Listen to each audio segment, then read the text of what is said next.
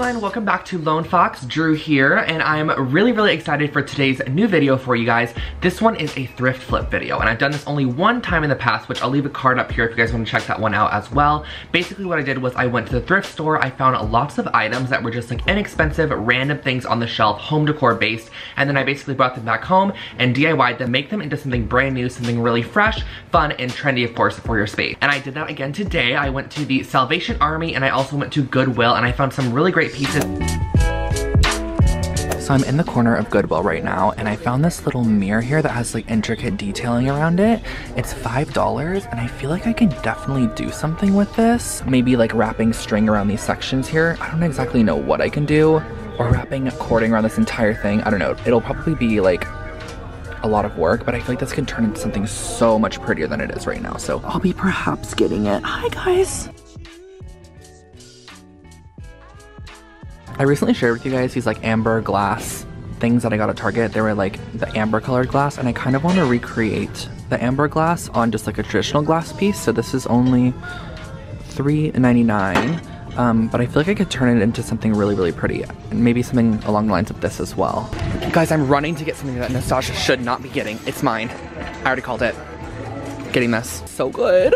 These candy jars are kind of cute. Look what I found. This is so chic and vintage and retro. It's $3.99. Little tray options. Came to a new location, the Salvation Army, and checking out some of their stuff. Their lights are actually trendy. Like that green ones were like this whole selection. Look, the brass with the green, with the pink, with the gray, and the brass again.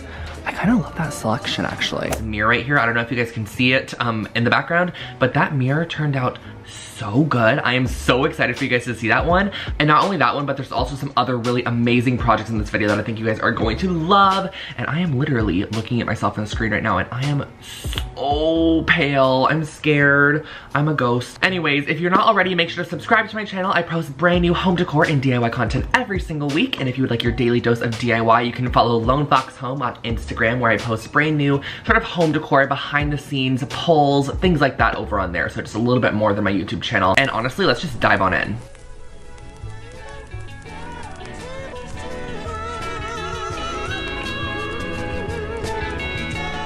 For this first project, I found this vase at the thrift store. I love the way that it looked. I thought it was so pretty, but it was also very banged up, so I thought I would recreate something new with some stone spray paint, some epoxy, and a paintbrush. So I brought it outside. I brought in a large box. Here's James's foot making its entrance to my video. But what I started off by doing was taking my stone spray paint, and I didn't bother to prime this because I knew I had to do so many layers of the stone spray paint anyways. So I just went ahead and I sprayed it with the stone spray paint, and essentially it kind of just sprays out like speckled black and white dots, which is what I really wanted. But you can also do a solid color. You can sand this down and do a stain and do the same exact technique. The main technique with this was creating the epoxy part, which is exactly what we're doing now. So I'm using this 2-part epoxy resin I got at Michael's, and you can use a half-off coupon. It's about $15 with a half-off coupon, but I only use probably 1/10 of the epoxy resin, so you get a lot. So you're gonna be able to use it again in the future. And you're just gonna give each equal measurement a good mixing for about 2 minutes, and then you're going to stir them up together. It's super simple to use this product. I've used it before on my channel before actually, if you guys remember. And you're gonna mix it all up nice and good, and then I just poured it on the bottom half of the vase.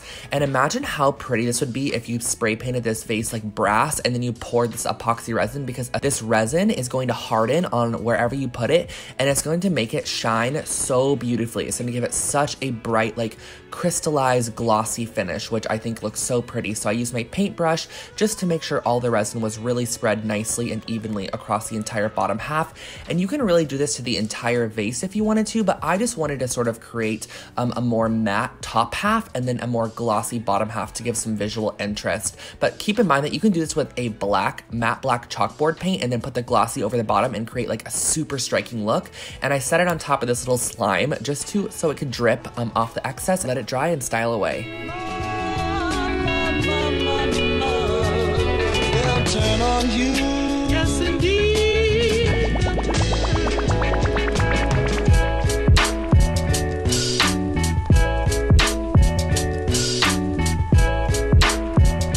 For the second project, we're using the glass vase that we found at the thrift store for a couple dollars. I'm also using some alcohol ink and paper towel. So if you've never heard of alcohol ink before, it's actually super interesting. I love it. It's great for glass work. So what it is, it's basically an ink that is made from alcohol, so it dries down super quickly. But the thing I love is that it's super buildable and it's also very transparent. So when you put it on glass, it's not going to make it so it's not see-through anymore. It just makes it tinted almost, and it's I love the way that it looks.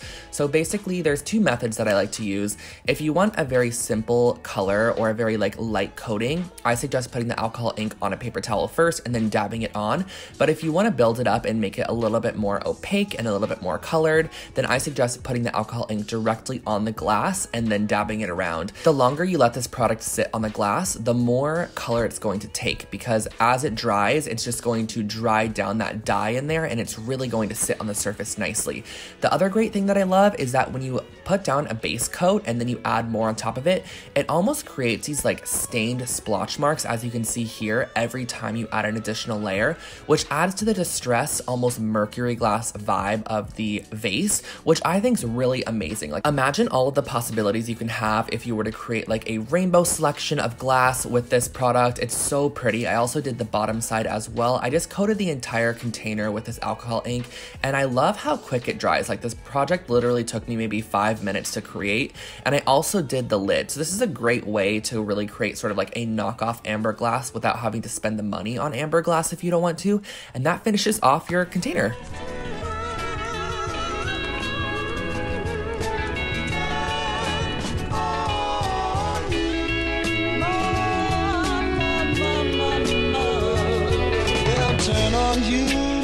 This project is the one I am most excited for, and I used my $5 mirror from the thrift store. I also used some hemp cording I found at Michael's and some chalk finish spray paint. So what I started off by doing was flipping over the mirror and pulling up the tabs just to remove it. But if your mirror is not removable, just feel free to tape it off or just make it so that the spray paint won't hit the surface of it.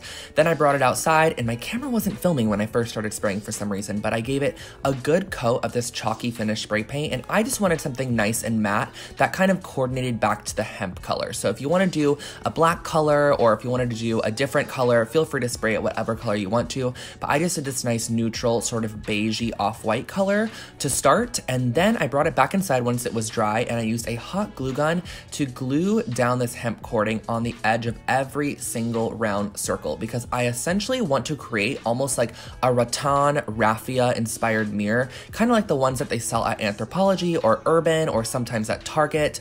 I just love the way that these mirrors look. I think that they're so natural but also very beautiful, and I wasn't a huge fan of this scroll work style mirror with the black to start with. It just was not my cup of tea. I just wanted to make it a little bit more natural, a little bit more anthro, and also a little bit more handmade. And so what I did was I just did small sections of hot glue, and then I just glued my hemp cording around. And you guys, this hemp cording smelled so bad.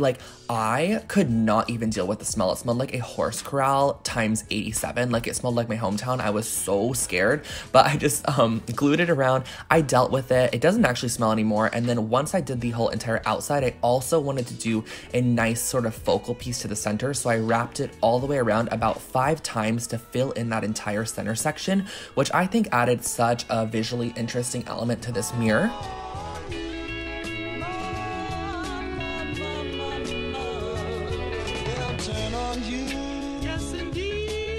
My suggestion is just to work in small little sections with the hot glue, because it does dry pretty quickly. So just do small sections and then move on. This project really took me maybe an hour to make from start to finish, nothing too long at all. And I think the outcome makes it look like a full-on $100 Anthropologie mirror. But the thing that changed the whole shape was I went around the entire edge with one string just to sort of create a brand new, almost square diamond shape. I was not a huge fan of the scroll work. If you do like this, I think it's much more feminine, but I wanted to make it a tad bit more masculine, if that's even a thing, by creating a little bit more of an outside edge. And I also think this easily increased the size of the mirror. It just makes it appear a little bit larger. Once I was completely done, I plopped the mirror back in, pushed down all of the tabs, and that finishes off the mirror. I hung it up and I am so happy with the outcome.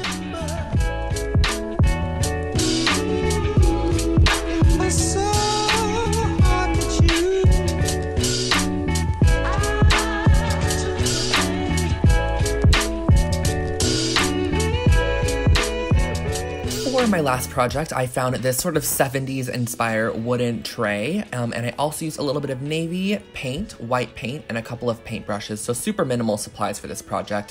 What I started off by doing was painting the entire surface of the tray with the blue color, and I had to do multiple coats of this to give it a nice opaque finish. I think it's kind of a little bit challenging. I probably should have sprayed it with like a primer first, but you could do a couple coats if you want to, and you could paint it whatever color you want to. I'm kind of creating a mud cloth pattern. I saw this idea on Pinterest and I thought it was so pretty and I loved the outcome of it. So what I did was I just did multiple coats of the blue paint, but you can also do a white paint, a black paint, whatever you want the surface of your tray to be. I decided to do navy blue just because I've really been into that color for home decor lately.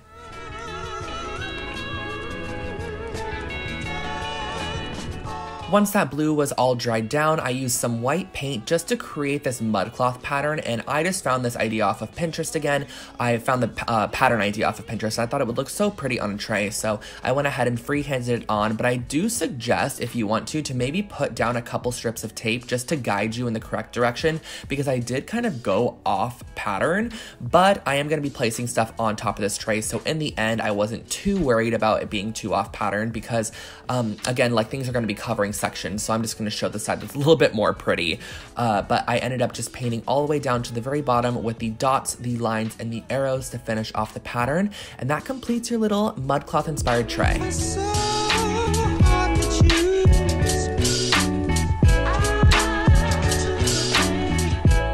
And that was the video, you guys. I hope that you really enjoyed it. I know I did. I absolutely love the mirror. Like, that's my favorite one for sure. I also love the other two projects, including the vase and the little one that was my bathroom that held the cotton balls. I love that technique for like distressing or creating like an amber, almost mercury glass style vase.